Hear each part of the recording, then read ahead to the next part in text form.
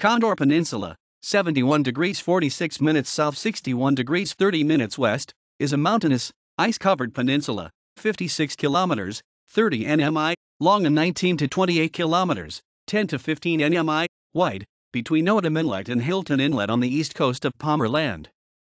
The peninsula was first observed and photographed from the air in the course of the United States Antarctic Service, USAS, Condor flight of December 30, 1940 from the east base with Black, Snow, Perce, Carroll and Dyer aboard.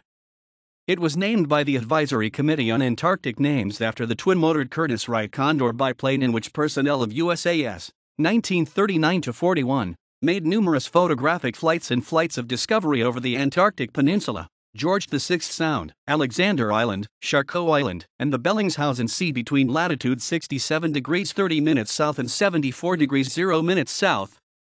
The peninsula was mapped in detail by the United States Geological Survey in 1974.